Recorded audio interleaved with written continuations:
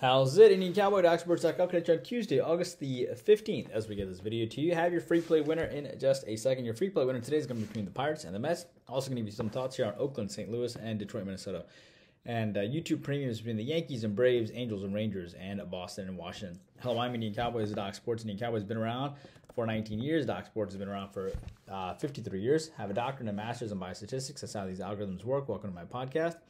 Our best selections over at docsports.com under Ruin Chiva. Our next best selections are YouTube premium selections, where we give you a couple extra thoughts every single day, all for just $20 a month, including a live show once a week on Wednesday nights as we talk about ball games in depth. And it's kind of our how we teach you how to fish channel. And again, all for just $20 a month. Probably one of the best deals on the internet, where you get about 200 selections, all for just $20. Which is pretty awesome. Our final best selection are free picks and leans on our daily video, which is what you're watching right now. The link to YouTube Premium is in the comment section, as well as the link to how to get free $60 with the premium selections. Want more content? Hop onto our Twitter. It has our trends on late night ball games, our hot takes on sports, and our latest updates. All right, we've won 3 in a row in baseball. We try to make it 4 in a row today. It's been a good run in baseball. We won yesterday again. On what did we win yesterday? We gave you the Rays over the Giants on Monday, which was a 10-2 winner. We gave you the Twins plus the 100 over the Phillies on Saturday, 3-0 winner. And on Friday, we gave you the Cardinals over the Royals, which was a 5-4 winner. That actually should say Monday, Sunday for Saturday. But 3 in a row. We tried to go for 4 in a row today.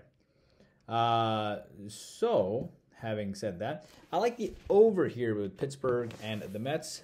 Pittsburgh lost 2-7, and I thought they would actually do better, honestly. Lost back-to-back games. The Mets have won back-to-back games now. Falter and Peterson here. Falter went 4 innings, 8 hits, and 4 runs against Atlanta. I think the Mets have a letdown after their recent win of sorts, pitching-wise. Peterson here. Peterson has been all over the place recently, though he did have a decent start in his last game. Honestly, I think this line is a bit low, and I think Pitt can be an active dog, and I think Peterson can get rocked as well, and therefore I like the over between these two teams today.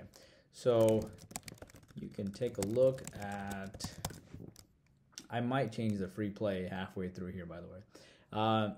But yeah, the over 8.5 is what it is right now. However, the more I look at this, the more I am tempted to give you the over between the St. Louis Cardinals. And yeah, I'm going to change it. I'm going to go with the over with the St. Louis Cardinals, and I'll tell you why in a second. I don't like the line movement, honestly, in the Pittsburgh game. But I like the over 9.5 in the Oakland St. Louis Cardinals game. And I think that's safer. So I like the over 9.5 here as Watkins and Hudson face each other. So a couple things here. I think Oakland's bats have started to turn around a little bit. They put together 15 runs in their last 2 games. Hudson went 5 innings, 7 hits, and 3 runs in his last game against Tampa Bay, 4-9 and 5 against the Cubs. Obviously, the Cards have the edge here, but Oakland can be an active dog. And whenever this line is situated for Oakland, this around 225 line, and they always seem to have their bats going when they face the National League.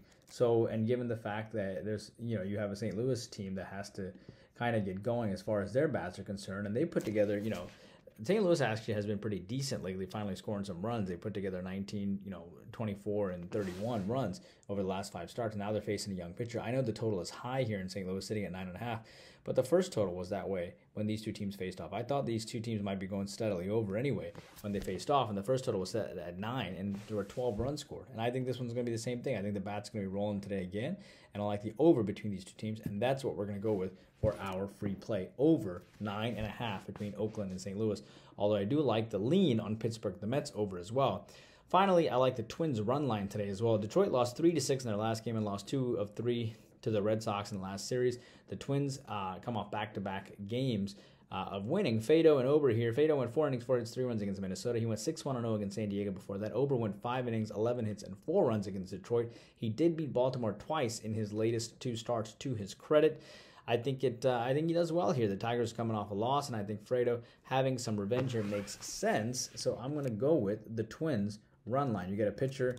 You get Minnesota here coming off back-to-back wins. You have a Minnesota team here with Bailey that comes off. He has immediate revenge against Detroit. And then you have Alex here, who just beat Minnesota in his last contest. And I think the Twins, this looks to me like a 5-3 type of ball game for the Minnesota Twins. That's what we have for you guys. Hope you guys know it. Please take a moment to like and subscribe, and I'll see you back here tomorrow. Indian Cowboy, working hard for you every single day.